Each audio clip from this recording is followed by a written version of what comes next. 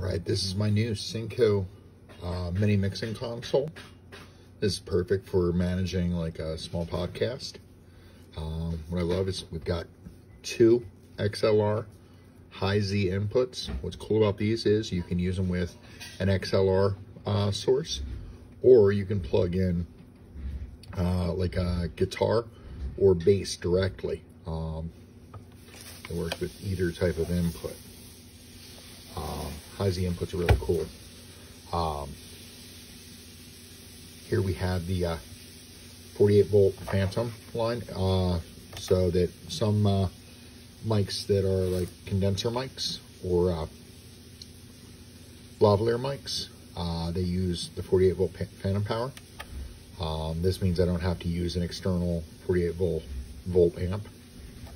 And of course there's a indicator light here to let you know that when you have that on.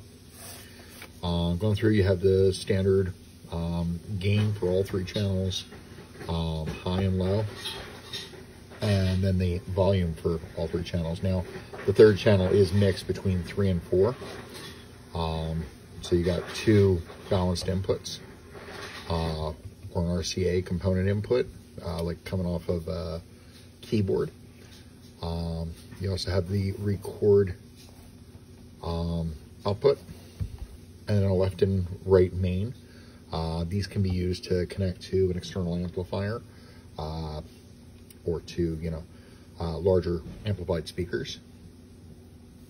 It does have a USB input, so you can jump up a whole bunch of like MP3s onto a USB stick and plug it in here, which is cool for playing along with them or karaoke. We have a delay, which is like a reverb. That's right here, as well as the repeat, which is like an echo function. Your main volume, and then headphone volume with the headphone output.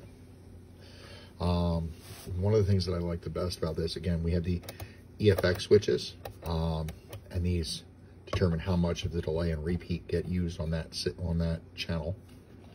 Pretty standard stuff for a mixer. It charges off of a 5 volt micro USB cable. But one of the cool things is this little button here, which you see right now it says PC. That's because it's actually hooked up, and as it stands right now, this is functioning as an external sound card for my PC.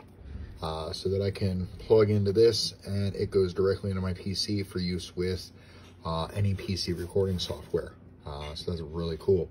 But you hit that button and it switches over to the line so that you can use the line output. Anyway, it's a cool little unit. It does come with a couple of doodads. It's got a 3.5 to dual 3.5. This is for splitting a microphone and headphones, like off of a phone. And then it has a standard 3.5 to dual RCA. Pretty standard cables. And it does come with the micro USB cable. So far I've done a little bit with it. Recorded a few things, a little bit of music, and it's working really good. I'm hoping to keep this available when I'm not in the studio. It's hyper portable because it charges off of USB, so I can just plug it in as I go. I can run it off of a power bank or off of my laptop. So that is spectacular. Hyper portable, super lightweight, but it's still firm and sturdy. And for a size comparison, it's fairly small. I've had gaming keyboards that were bigger than this. So it doesn't take up a ton of desk space, doesn't take up a ton of space in my bag, and again, it gives me the flexibility to throw together 4 channels.